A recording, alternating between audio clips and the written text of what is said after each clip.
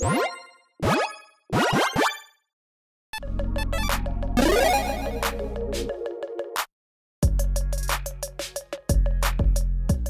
everyone, Mitch coming in for the Commander Score Studio. Welcome to the show. So, Outlaws at Thunder Junction. I did it again. Outlaws of Thunder Junction. One day I'll get this right completely, and let's just jump into the spoilers. There's so many amazing ones to talk about. Here we go.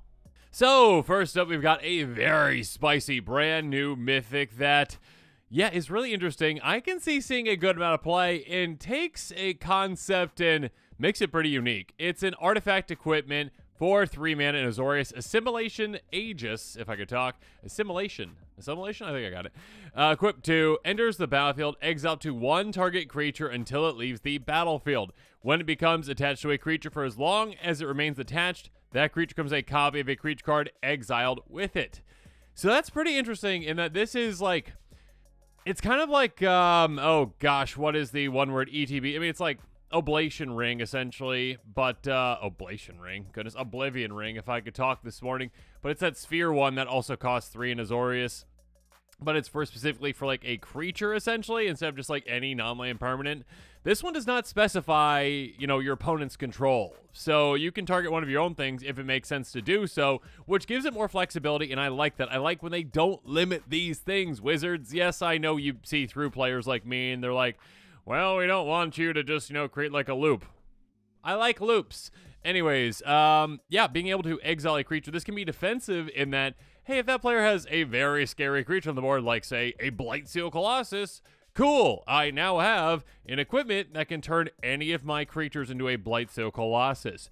Grossly amazing. That being said, it can also be utilized again more in, I mean, that's defensively and offensively, but it can also use against yourself as well, where, yeah, okay, I've got this great creature in play.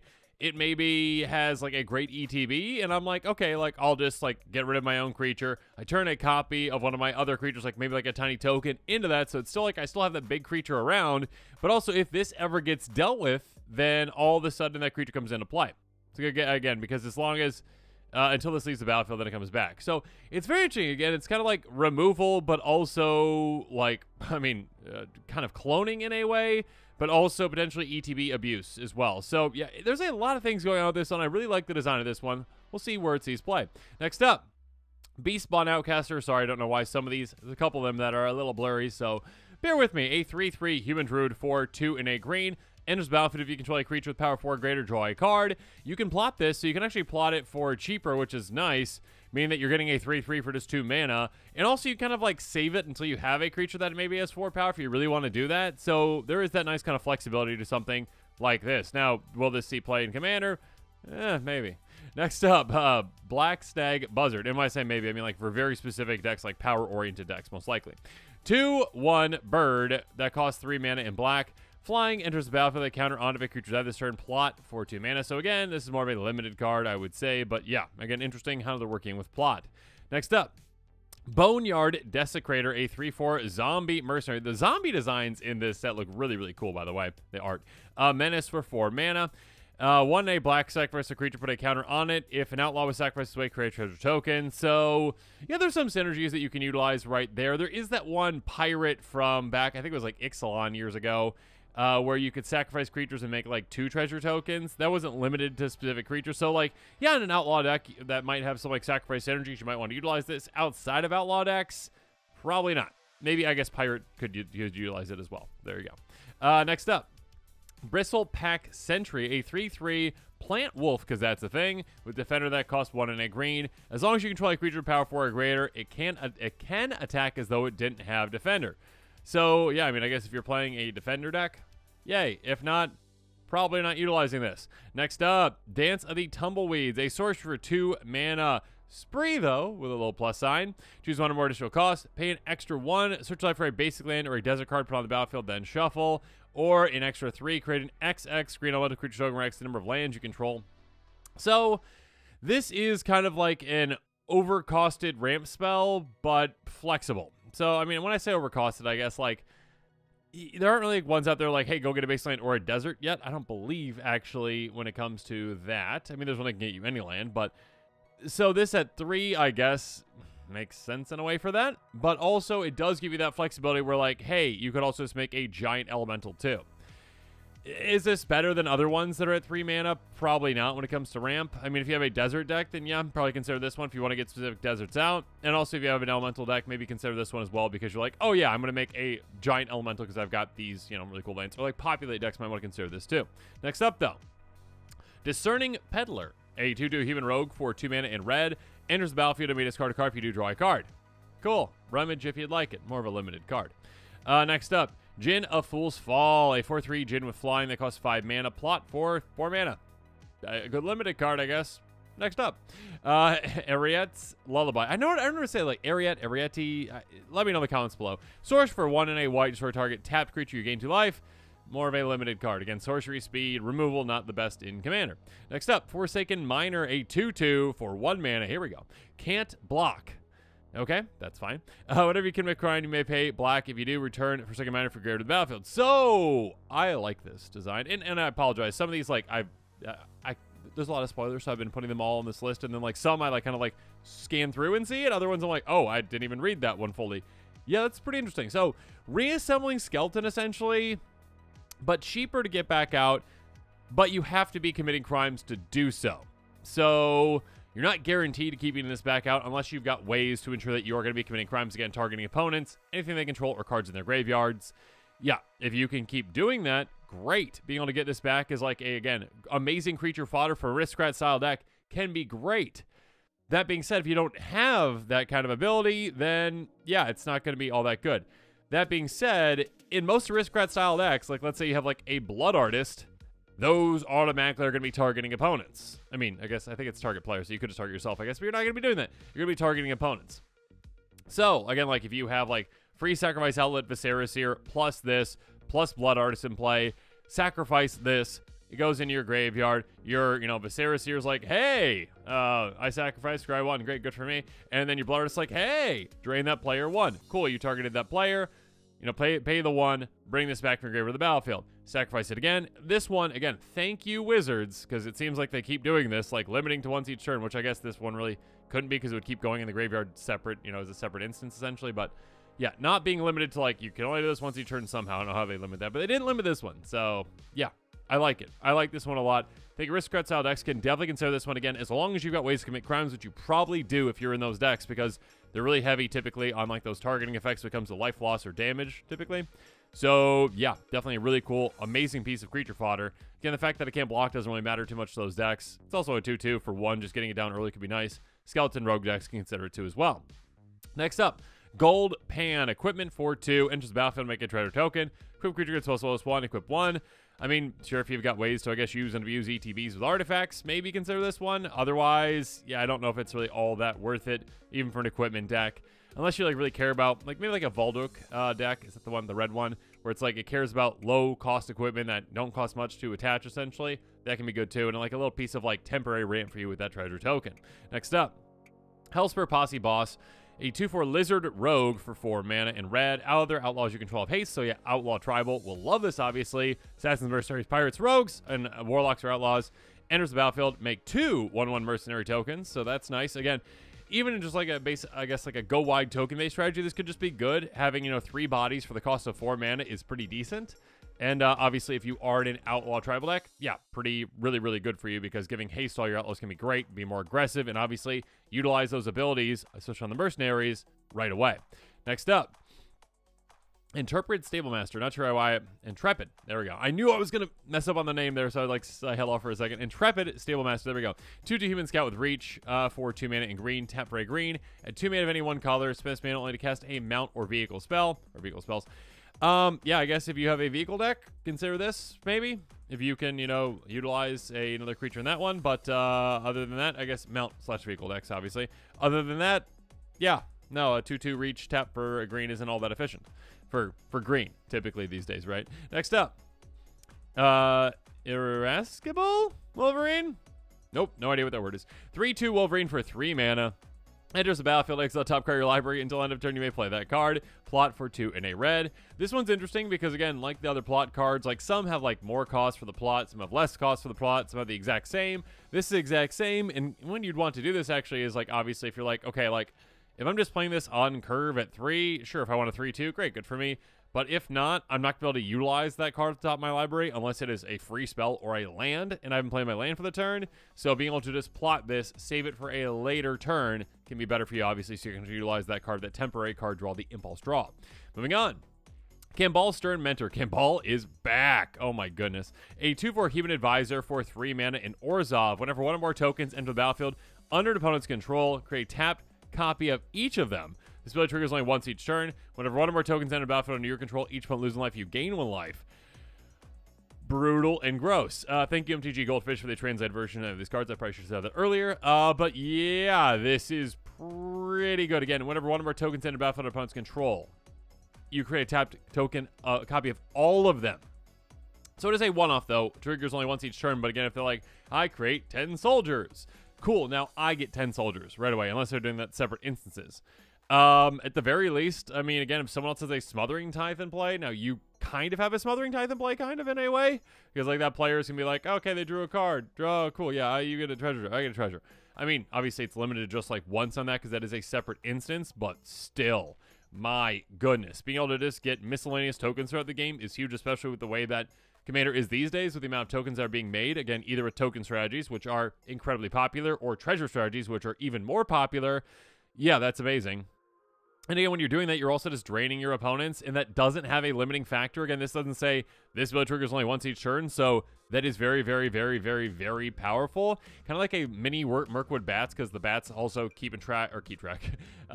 about when the tokens hit the graveyard too. So yeah, just be able to say, whenever I'm making tokens thanks to my opponents, or whenever I'm making tokens thanks to myself, I'm going to be draining my opponents. It does limit that one, though, whenever one or more tokens. So again, if you just make like 10 soldiers at once, or like warriors with the secure the wastes, then you're only draining for 1.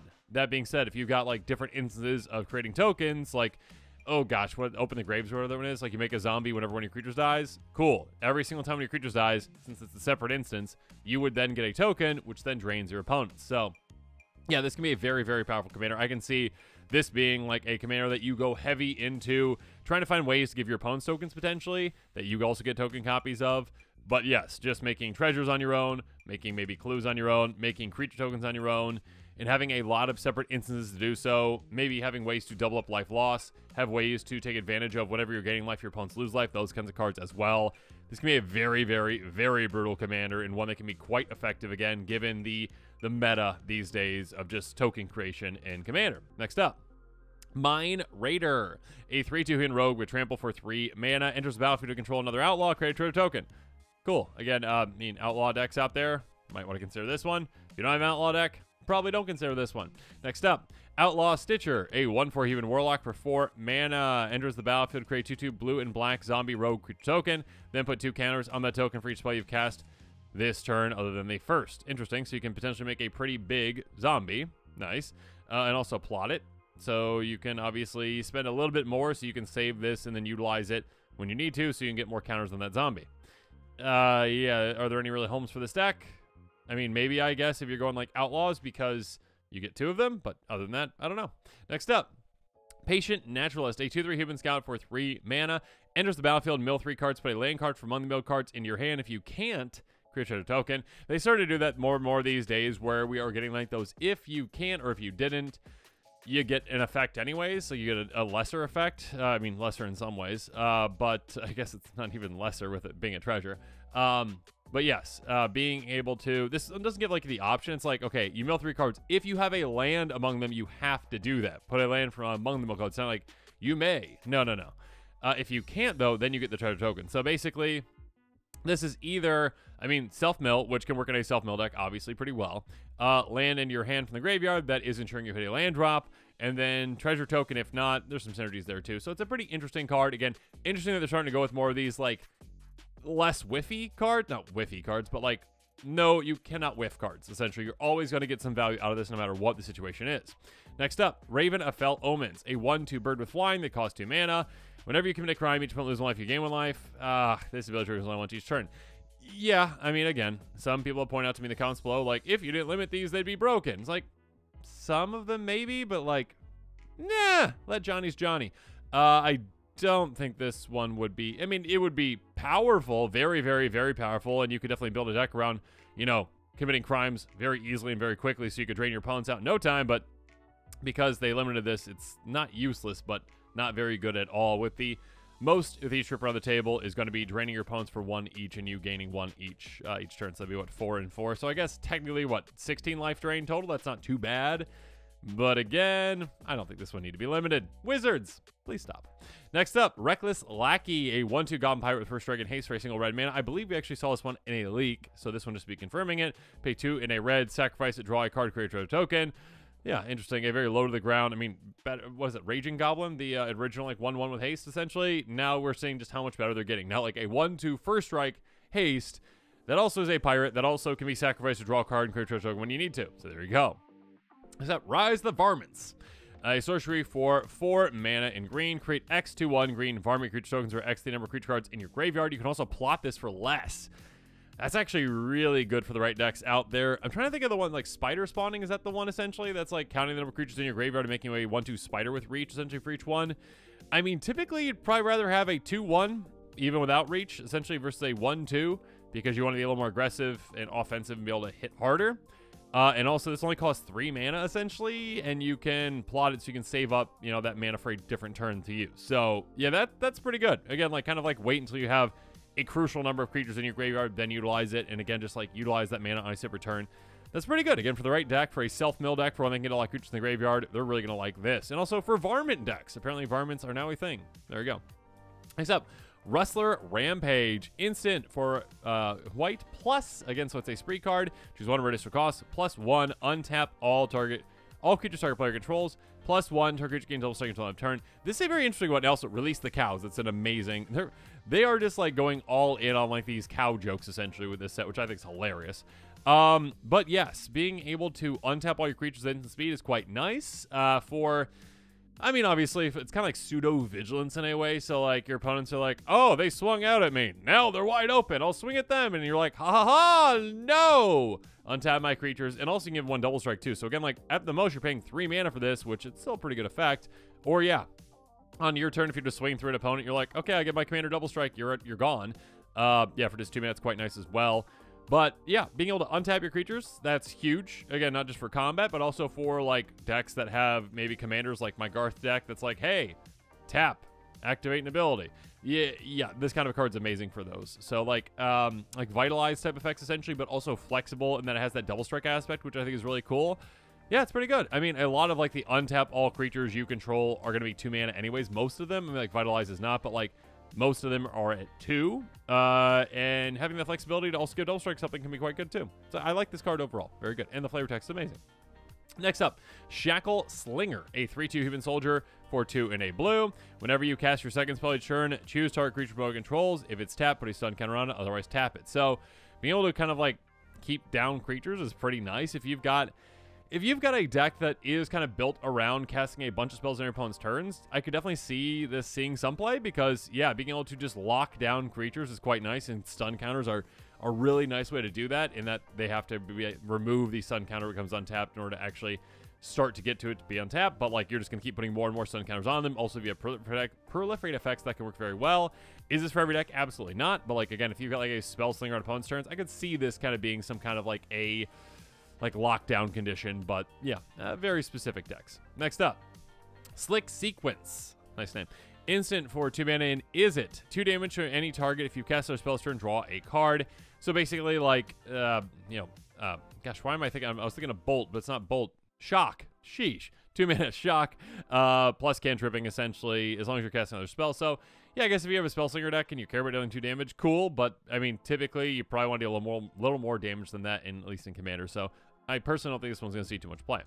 Next up, Slick Shot Vault Buster, a 1/4 human rogue with vigilance for 3 mana in blue, +2/+0 as long as you commit a crime this turn.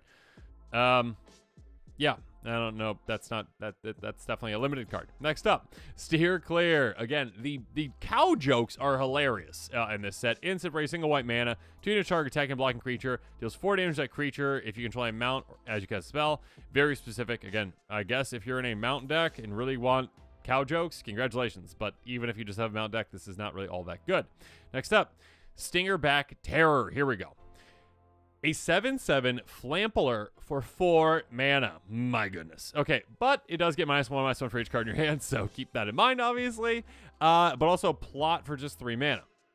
So you can plot this away and then utilize it on a turn maybe where you have less cards in your hand or have, like, no hand. So, yeah, those, like, no hand, like, Malfegor decks are going to love something like this, potentially. If they want, like, just a 7/7 for 3 mana, congratulations. Flying Trample. Yeah, I mean, could definitely see play in certain decks out there. It is technically a dragon, but again, like the most popular commander out there for dragons, I think still is or is it Miriam? I think it's still. Regardless, like, if you're in an dragon deck, it kind of works against that because, like, you're going to get a lot of cards in your hand with that attack trigger and, like, other things too. So you're going to be like, oh, my 7/7 is now just gone because I drew too many cards. So it's not like for every kind of deck out there, but, like, it is just a really cool card, again, for decks that care about getting low in cards in hand or just want, like, big, powerful creatures just out quickly and can do that. Yeah, that's pretty cool. Next up, Tumbleweed Rising. Sorcerer for 1 and a green. You can plot it later, or plot it for a later turn for 1 extra mana, actually 2 and a green. Create an XX green elemental creature token where X is grace power and creatures you control. Love this. Yeah, so decks like my Hotline Fling deck, built around Mr. Orfeo, all about getting big creatures in play, doubling up their power, and then flinging them at people can be great with a card like this. Again, this is basically like 2 mana, whatever my biggest creature is, and again, at the time, because, like, let's say I have a 10/10 in play, and then I go to combo with Mr. Orfeo, and I double it to a 20/20, essentially, and then, yeah, I cast this once it survives, and then I have a 20/20 for 2 mana, essentially. So, or even for free, again, if I plotted earlier. So, yeah, decks like that care about, like, having big creatures in play. This is just, hey, here's another great way to get a big creature in play. You got Populate as well, those kinds of effects. That's absolutely amazing. That being said, it is a specific card for specific decks. If you don't really just have a good amount of big creatures in your deck, yeah, you probably don't want this, or ways to play with power. Again, obviously, in green now, we're starting to get more and more ways to, like, double up power, too. Like, I think it's Unnatural Growth, whatever that one is. Yeah, we got ways to double power, ways to take advantage of that. Make sure you're considering a card like this. Next up, Vengeful Townsfolk.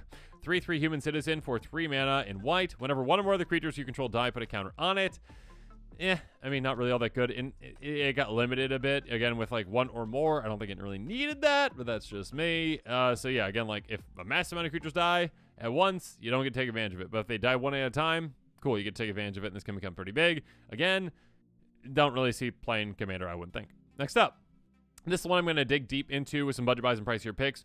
Geralf is back, which we assumed, I guess, if Geese was here too. The Fleshwright, a 2/3 human warlock for 3 mana in blue. Whenever you cast a spell during your turn, other than your first spell that turn, so that's very specific, okay?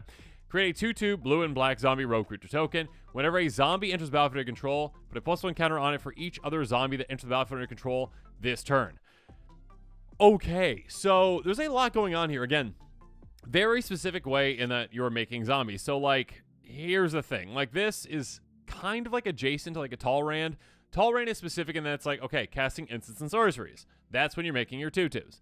This is, okay, no, it doesn't matter what spell you're casting. You cast any spell, but not your first spell on your turn. So whenever you cast a spell during your turn, not the first one, though. Your opponent's turns do not matter when you're casting spells. You are not getting zombies off of this. So keep that in mind. So again, you kind of have to dedicate things in your hand to be casting on your turn, which is not exactly what you want to be doing as a commander player sometimes, especially if you have, like, a spell slingy type deck. You usually want to, like, hold up your mana before your turn and then cast all your things on your opponent's turn, essentially, so you can be more flexible. That being said, the payoff on this is huge in that, again, if you are kind of like spell slingy, storming, not storming because it's not kind of copy spells, but like spell slinging, casting a lot of spells on a single turn. Like, let's say you cast 5 spells on your turn, not including the first one, you're going to be getting a 2/2 zombie for each of those. But again, you're going to be making a larger and larger zombie each time. So again, first spell does not matter. Second spell, you make a 2/2. The next one makes a 3/3. The next one makes a 4/4. The next one makes a 5/5. I mean, I guess I just kept adding, but yeah, you know what I mean. Essentially, you're going to be making bigger and bigger zombies. Obviously, if you're already having other zombies enter the battlefield in different ways, you're also getting more counters on them from that. And also just miscellaneous, like, zombies that you have, not miscellaneous, but zombies that you have in the deck that even aren't tokens that you're making or putting in play, you're getting extra counters on them too based on other zombies coming into play, so keep that in mind as well. So this, to me, is like kind of like a, oh gosh, what is it, Giada Fountain of Hope? Is that the angel one that got really popular? That, like, gives you more counters based on the number of angels in play. So it's kind of like a mashup of that plus, like, a Talrand, but, like, on your turn-ish. So Yeah, I like the design of this one. I think it's pretty interesting. Again, it forces you to dedicate a lot of resources on your turn to really get the most out of this. I mean, obviously, you still can get benefits of that second part. Like, whenever a zombie enters the battlefield control, counter on for each other zombie that enters the battlefield control this turn. There's other ways to benefit from that, like on your opponent's turns too. Maybe have like a blink effect or those kinds of things as well. If you can like blink things or get things back from your graveyard to play or whatever it is. I guess you're in blue, not blue-black, but still. There's other ways to take advantage of that. That being said, most of the time you're going to be taking advantage of all this just by casting a ton of spells on your turn and getting a lot of zombies into play. And there's some pretty gross things that you can do with that. So again, let's jump into those budget buys. Let's jump into those pricier picks. Every single card I'm talking about is going to be in that card description. Card link description. Card link in the description. There we go. Now before I mess up further, let's go. So first up in the budget buys, again, cards that are less than $1 within my budget even. Yeah, the name of the game when it comes to this kind of a commander, when it comes to casting a lot of spells in a turn, is going to be, well, ramp, obviously. Efficient ramp is really good, but also reduction. Reduction can help you a lot to save you a lot of mana throughout the turn, so you can cast more and more spells, even some maybe for free. Humble Awakening. Spells cost 1 to cast. This does benefit your opponents. Keep that in mind. It does benefit your opponents, but it's also going to benefit you potentially the most again if you build your deck correctly around this, where again you're like, okay, I got a bunch of spell slinging cards that work really well together. If I can reduce their cost, every single one of the cards cost, I'm going to be in a good place. Next up though, Case the Ransack Lab. This one is more specific, but an amazing card. I can't believe it's still budget friendly right now. Instant source spells you cast cost 1 to cast. That's already great, again, for a 3 mana enchantment that is low to the ground. And again, this commander, unlike Talrand, is not limited to just instant sources. Again, it's any spells on your turn other than the first one. That being said, when it comes to spell slinging, typically you're going to be spell slinging with a lot of low to the ground. Instants and sorceries is probably what you're going to be doing for the most part. I guess you really can. If you really want to actually go potentially an even more broken direction, though, you could go like Artifact Storm. That is a different direction, though I will say, and the reason I didn't really bring up all those cards is because I personally have tried Artifact Storm, and a lot of people don't like playing against it because you end up having like 20, minute turns with your Joyry deck. So some people don't like playing against that. That being said, it can be a very effective build with this commander. But if you are going in sorceries with this, it's a great one. On top of that, you can solve this one. You've cast 4 or more in sorcery spells this turn. Solved, whenever you cast an in-source spell, draw a card. Absurdly effective. My goodness. Again, now you're just like spell slinging, making more zombies that get bigger and bigger and bigger, and also drawing more cards, which maybe even are more spells that you can cast to make it even bigger. Next up, Someone's Amble. This one's more specific as well. Imprint enters the battlefield, may exile a non-land card from your hand. Spells you cast that share a card type with the exile card still has to cast. Especially good again in artifact decks. If you are going for that Artifact Storm, great. If not, if you are going spell slinging, typically you're probably going to have mostly like instants, I would say probably. So if you can get rid of 1 instant in your hand to make the rest cost 2 less, that is massive. That is huge. Speaking of which, Mind Splice Apparatus. Flash this in before your turn. At the beginning of your upkeep, put an oil counter on it. In sorcery spells you cast cost 1 less to cast for each oil counter on it. If you got proliferate effects, obviously this can speed things up even further. But yeah, over time, your sorcery is going to cost less and less and less, and this can be absolutely huge. Next up, on top of ramping, obviously you can have like other spells that are just like giant one-off ritual effects, and one of the best ones out there is High Tide for a mono blue deck. Until end turn, whenever a player helps your opponents as well, technically taps an island for mana, that player adds additional blue. Obviously, they have to have islands for that to actually help them. That being said, if you've got a bunch of basics in your deck, which you should play more basics, everyone. Yeah, this can be an amazing card. Just like, oh yeah, pay 1 mana, cool. That counts toward like my storm count for the turn for my commander. But also, all my islands, which I'd say 7 more of them, now just double production essentially. And again, if you can like copy this, even more so. Next up, Opt. Scry 1, draw a card for 1 mana. Yeah, these low to the ground cantrips can be amazing. Again, doesn't really matter if you have yourself set up yet with, those different cost reduction effects or something like this, but it can just replace itself, be very good essentially, and just really help you out. Next up though, when it comes to cost reduction, that can really help with cards like Think Twice. Instant for 1 to blue. So again, putting it down to just a single blue again, makes it into a cantrip. Just draw a card. That's all it does. But you can also flash it back for 2 and a blue. And again, if that's reduced again by 2, cool. Just costs 2 mana essentially to draw 2 cards. 2 separate casts again, which can really help with this commander. Again, the name of the game is cast more and more spells. So again, spells that can be cast twice, like this one, can be absolutely huge. Rebound can be great as well to consider. Next up, Frantic Search. Instant for 2 and a blue. So it does cost 3 mana, but wait. Draw 2 cards, discard 2 cards, untap up to 3 lands. It's basically a free spell. Technically free, but also if you have, like, say, a bounce land in play that taps for 2, or again, you High Tide, yeah, you can gain even more mana off of it. Regardless, though, just having a free spell to cast that is a great looting effect for you is amazing because obviously, again, it adds to your storm counts. Keep that in mind.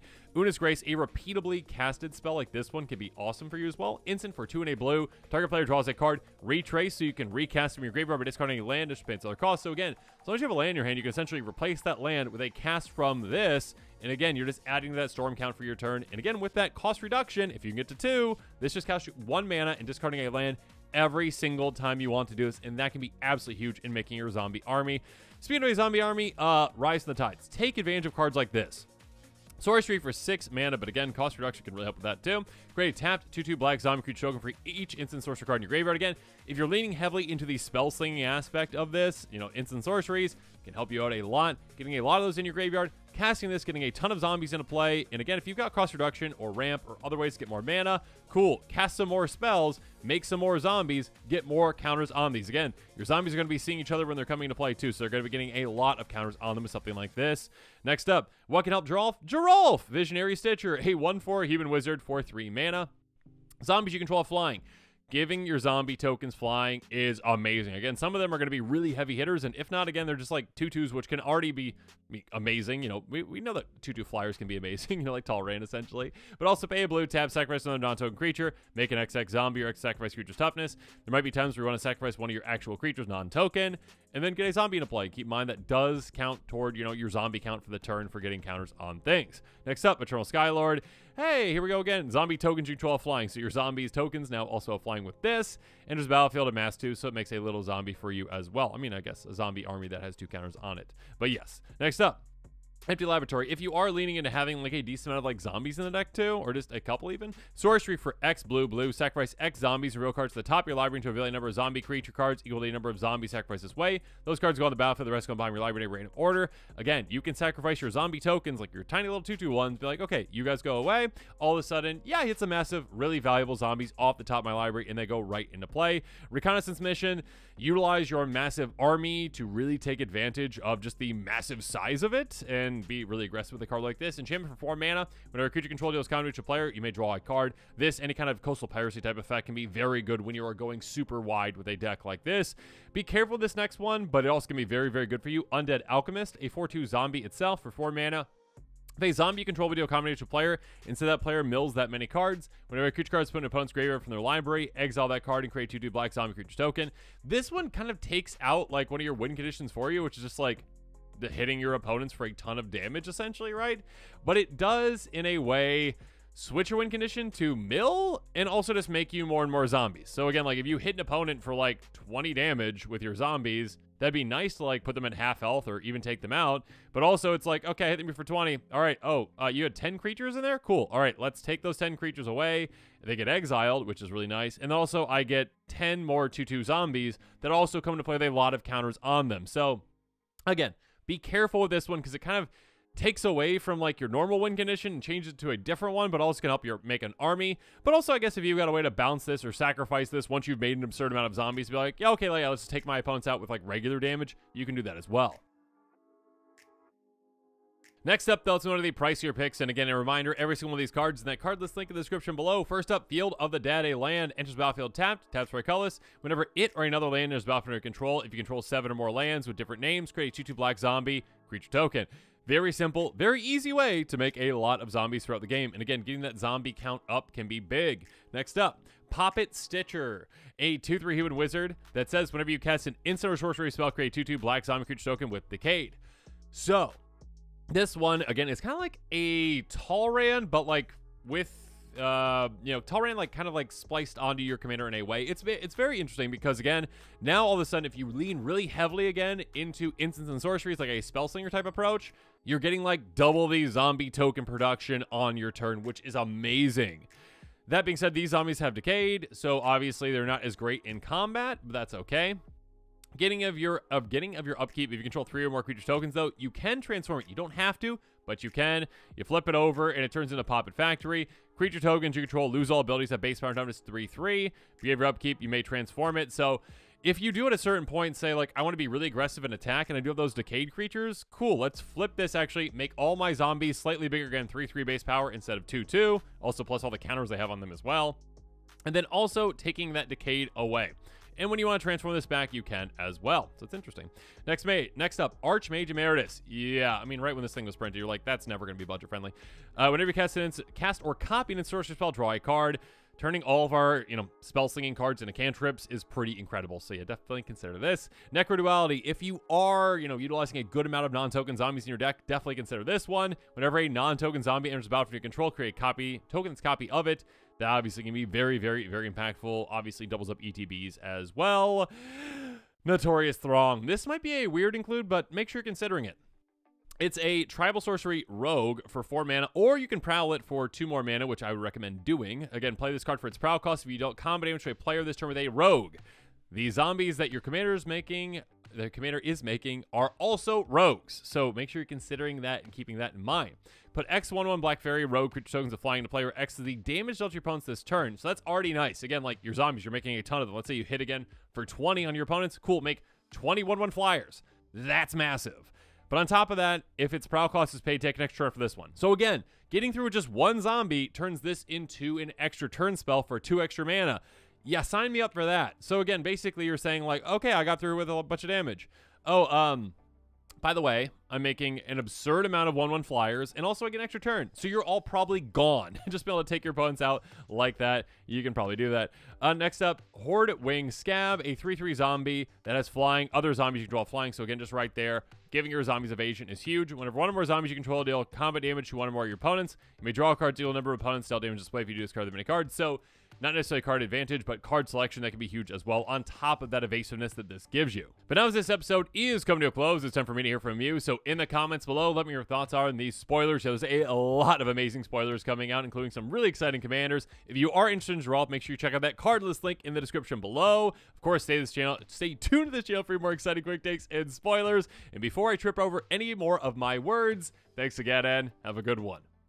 This show and episodes like this one are possible thanks to viewers like you. If you're looking for an easy way to help support this show, make sure that you like, share, and subscribe. Also, hit that bell notification icon so you don't miss any new episodes. You can also go check out our playmats and other merchandise at thecommandersquarters.com. We also have a ton of brand new t-shirt designs in stock, so make sure you check out those as well. Another easy way to support this show is with our TCG player affiliate links. So whether you're buying a deck or individual cards, you can use this general link right here or one in the description. And the final way that you can support this show is by supporting us directly by becoming a patron. There are many benefits to being a patron, and I truly couldn't do this without all of their support.